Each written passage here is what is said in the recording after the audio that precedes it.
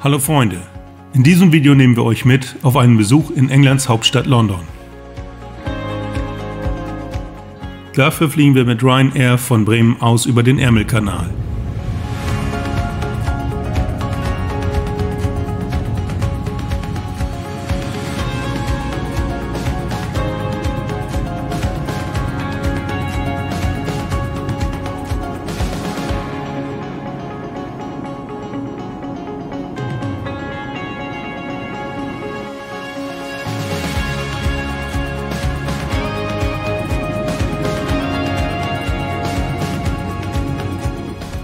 Die Flugzeit beträgt ungefähr eine Stunde und ehe man sich versieht, ist man auch schon wieder gelandet.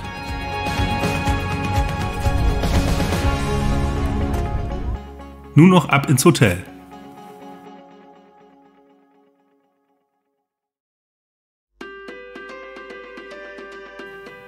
Wir haben sehr gut in unserem Hotel geschlafen, welches sehr schön und zentral in der Nähe der Themse liegt.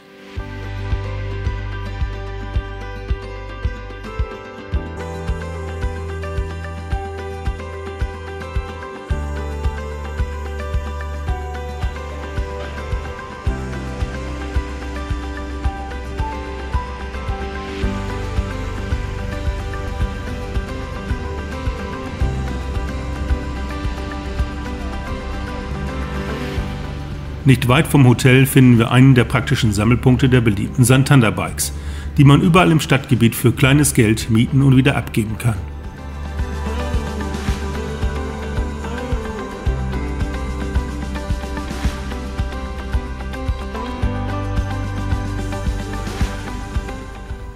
Auf der anderen Themse-Seite befindet sich das House of Parliaments.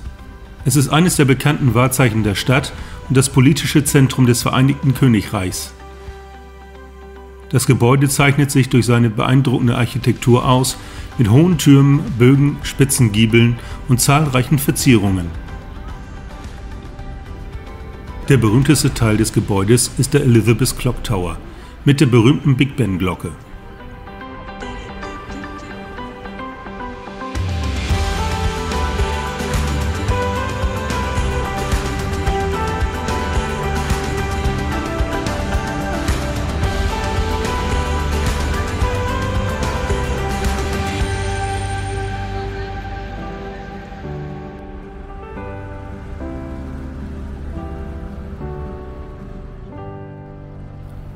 Gegenüber des Parlaments befindet sich die gleichermaßen berühmte Westminster Abbey. Sie ist eine der bedeutendsten historischen und religiösen Stätten des Vereinigten Königreichs.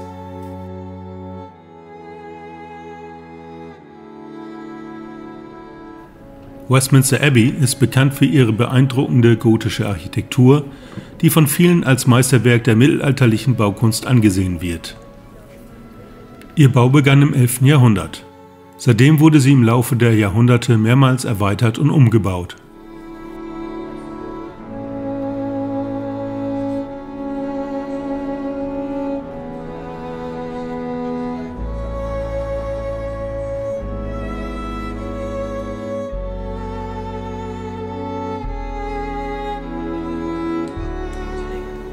Besucher können die atemberaubende Architektur, die wunderschönen Fenster und Kapellen sowie die historischen Gräber und Denkmäler erkunden. Ein Besuch in dieser majestätischen Kirche ist ein absolutes Muss für jeden Besucher in London.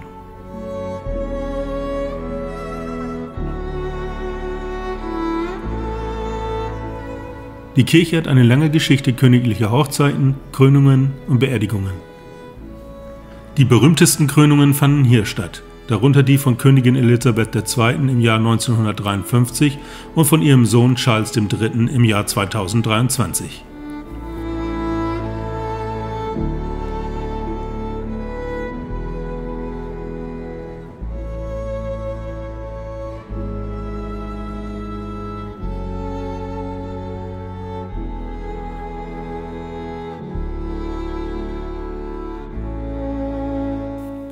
Die Westminster Abbey beherbergt auch zahlreiche Grabmäler bedeutender Persönlichkeiten aus der Geschichte Großbritanniens, wie zum Beispiel Sir Isaac Newton, Sir Winston Churchill und Charles Darwin.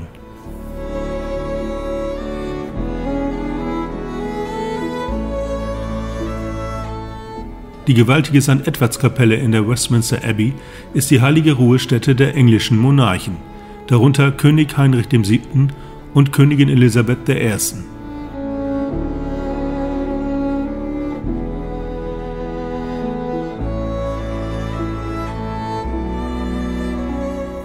Außerdem steht die Abbey auch als Symbol für die anglikanische Kirche und den britischen Staat. Sie ist ein Ort der Andacht und des Gebets und dient regelmäßig als Kulisse für königliche und staatliche Zeremonien.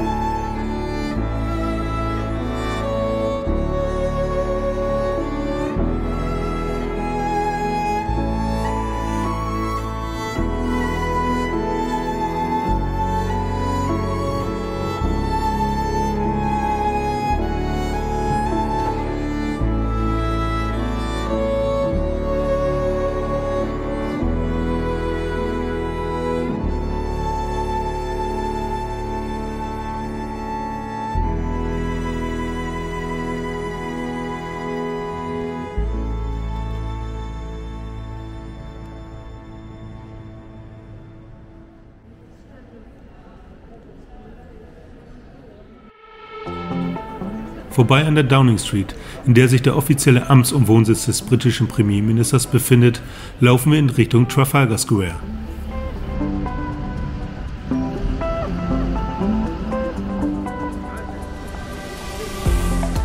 Doch vorher löschen wir im Horse and Guardsman unseren doch inzwischen großen Durst.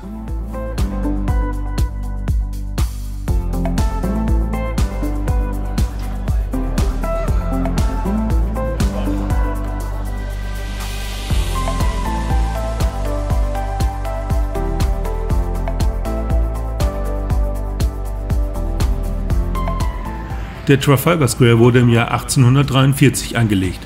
Hier grüßt Admiral Nelson von seiner Säule, der in der Schlacht von Trafalgar sein Leben ließ.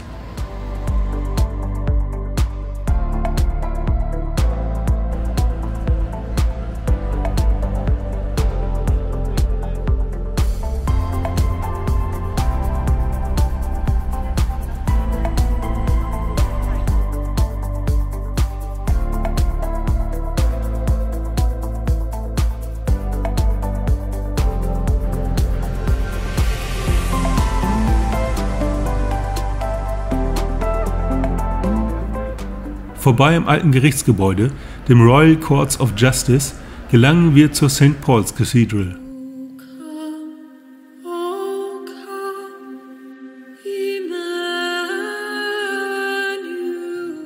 Die St. Paul's Cathedral ist eine der bekanntesten Kathedralen der Welt und ein beeindruckendes Wahrzeichen der Stadt. Das imposante Gebäude im Stil des Barocks wurde im Jahr 1708 fertiggestellt und beeindruckt mit seiner majestätischen Kuppel, die zu den größten der Welt gehört. Die Kathedrale wurde mehrfach erweitert und restauriert und beeindruckt heute mit ihrer prächtigen Architektur, den kunstvollen Verzierungen und den eindrucksvollen Kirchenfenstern. Die St. Paul's Cathedral spielt eine wichtige Rolle in der Geschichte Englands. So fanden hier beispielsweise zahlreiche königliche Hochzeiten und Begräbnisse statt.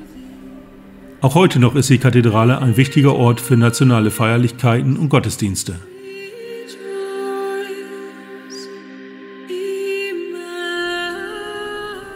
In der Krypta von St. Paul's befinden sich viele Gräber, unter anderem vom Herzog von Wellington und Admiral Lord Nelson.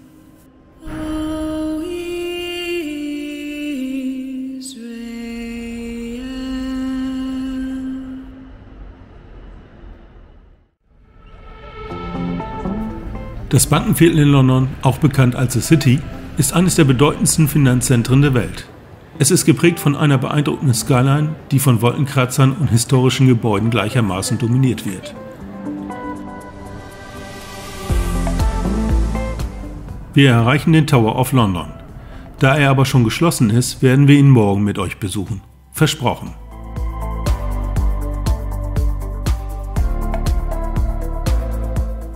Wir fahren entlang der Themse zurück zu unserem Hotel.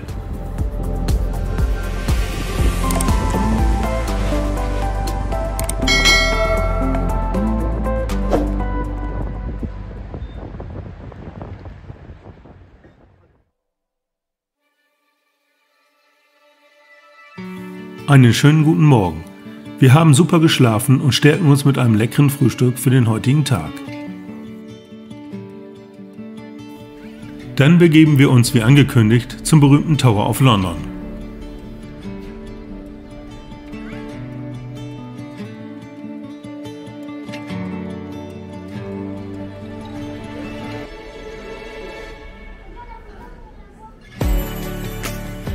Der Tower ist eine Festungsanlage, die im Jahr 1078 von Wilhelm dem Eroberer erbaut wurde.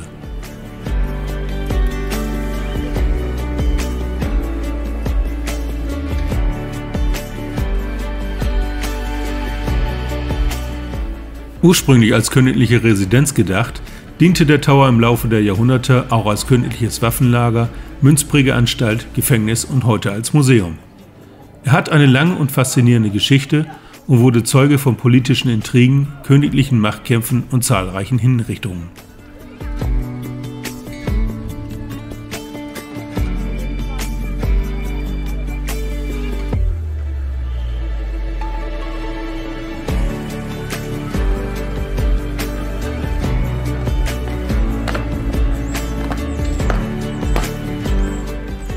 Der Tower besteht aus mehreren Gebäuden, darunter dem White Tower, der als ältester Teil des Komplexes gilt. Seit der Mitte des 19. Jahrhunderts beherbergt der White Tower vor allem die Ausstellung, in der sich unter anderem die Rüstung Heinrichs VIII. Und anderer britischer Könige befindet.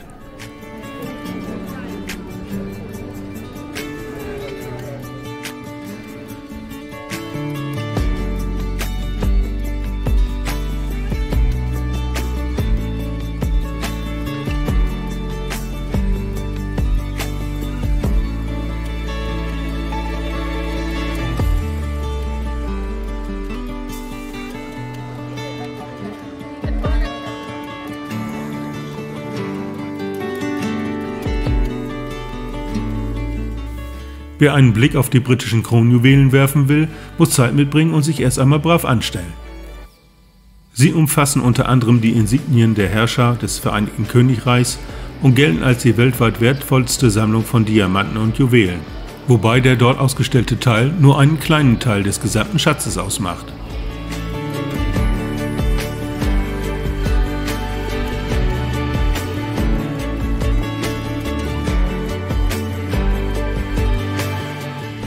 Die Mauer des Towers ist rundherum begehbar und ermöglicht einen schönen Blick auf die benachbarten Londoner Viertel.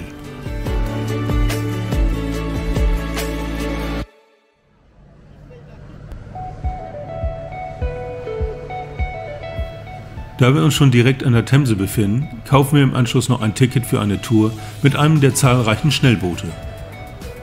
Dies ist eine aufregende Möglichkeit, die britische Hauptstadt von einer anderen Perspektive aus zu erkunden.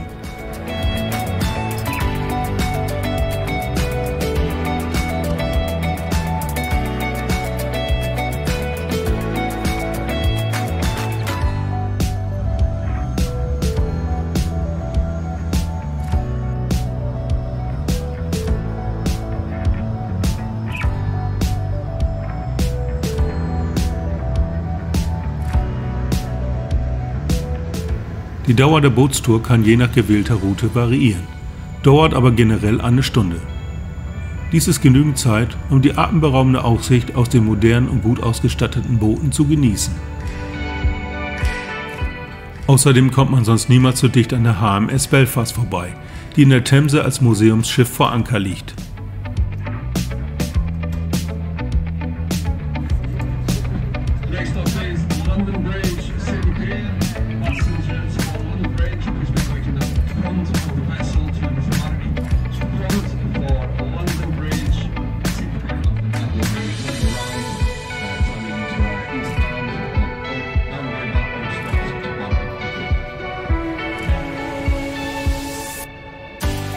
Wir begeben uns zum Piccadilly Circus.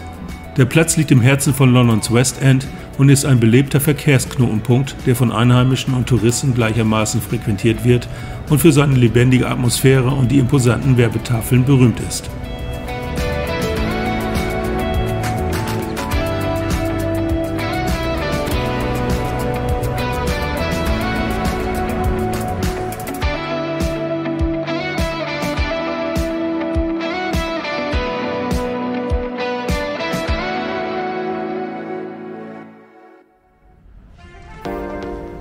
Nach einer kurzen Busfahrt steigen wir heute am Marble Arch am westlichen Ende der Oxford Street aus.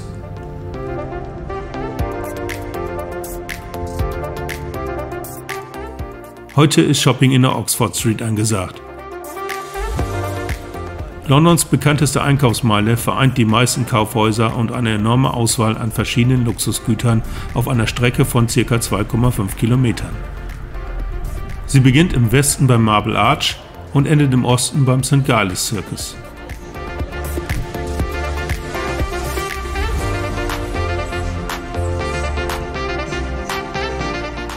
Wir werfen einen Blick auf den 310 Meter hohen Wolkenkratzer The Shard, bevor wir auf die andere Straßenseite in die Hayes Gallery wechseln.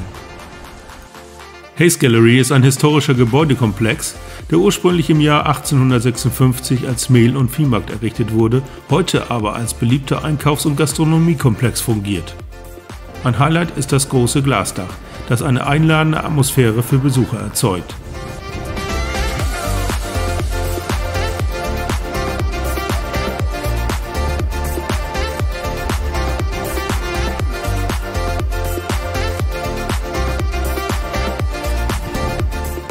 Nicht weit davon entfernt befindet sich die bekannte Tower Bridge. Die Tower Bridge wurde zwischen 1886 und 1894 erbaut und ist ein Meisterwerk des viktorianischen Baustils. Sie wurde speziell konstruiert, um den Schiffen genügend Durchfahrtshöhe zu bieten und gleichzeitig den Straßenverkehr über die Brücke zu ermöglichen. Die Brücke ist ein Symbol der Stadt und ein Magnet für Touristen aus der ganzen Welt. Sie verkörpert die traditionsreiche Geschichte von London und ist ein absolutes Muss, wie auch der Besuch einer der vielen Pubs.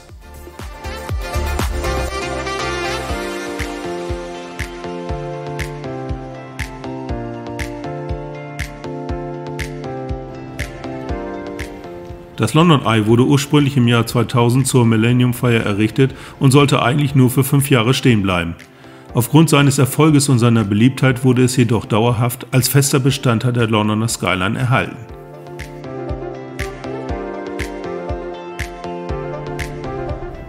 Ein Besuch bei König Charles darf natürlich auch nicht fehlen, und so machen wir noch einen Hausbesuch beim Buckingham Palace.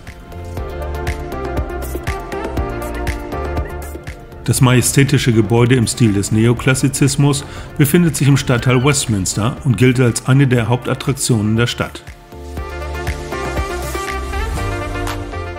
Mit diesen Bildern verabschieden wir uns von London. Wenn euch das Video gefallen hat, dann gebt uns gerne einen Daumen nach oben, einen netten Kommentar und abonniert diesen Kanal. Bis zum nächsten Mal.